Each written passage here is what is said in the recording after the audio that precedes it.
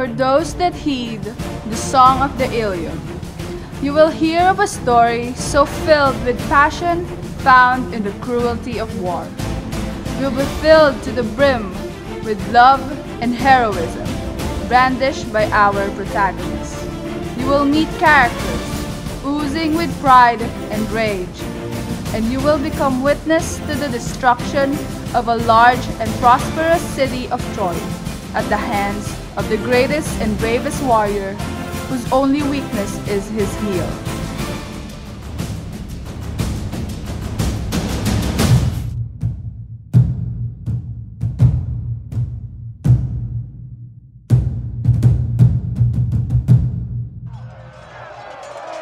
Our story begins 9 years after the start of the Trojan War, after the Achaean army sacks the town of Chryse. During the battle, the Achaeans captured a pair of beautiful maidens, Chrysis and Briseis. Agamemnon, the leader of the Achaean forces, takes Chrysis as his prize, while Achilles takes Briseis as his.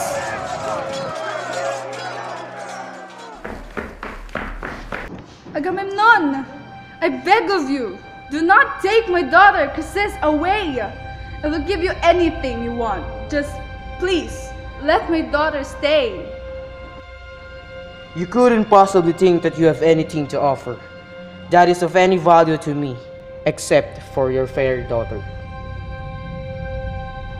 O inspiring and musical god Apollo, I ask of you a plague that will devastate the Achaean army.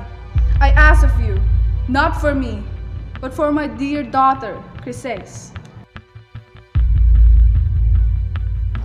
When Agamemnon hears of this, he reluctantly agreed to set Chryseis free, but then demand Briseis from Achilles as a compensation.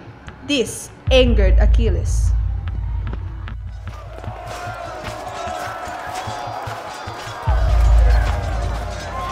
I will not stand for this, for having my prize taken just because you lost yours.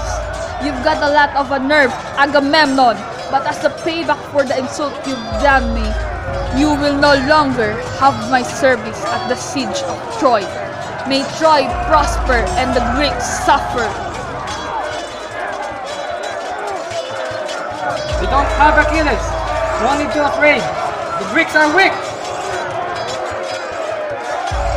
We can't hold them back. We no longer have Achilles. We're losing. We need to get back to the ships and protect it.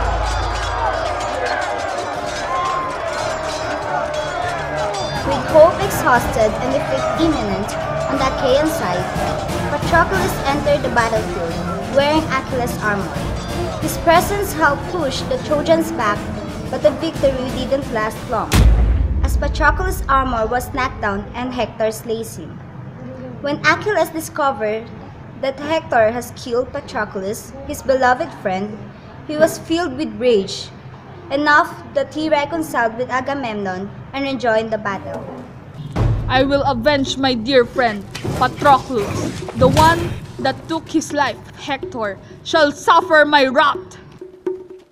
Donning a new armor made by Hephaestus, the blacksmith of the gods, Achilles rejoins the battle and turns the tide around.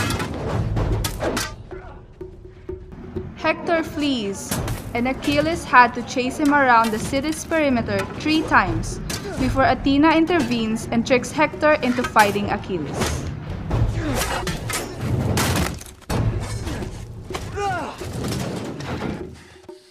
In a dramatic duel, Achilles kills Hector. He then lashes the body at the back of his chariot and drags it across the battlefield to Achaean camp. Upon Achilles' arrival, the triumphant Achaeans celebrate Patroclus' funeral with a long series of athletic games in his honor. Each day, for the next 9 days, Achilles drags Hector's body in circles around Patroclus' grave. At last, the gods agree that Hector deserves a proper burial.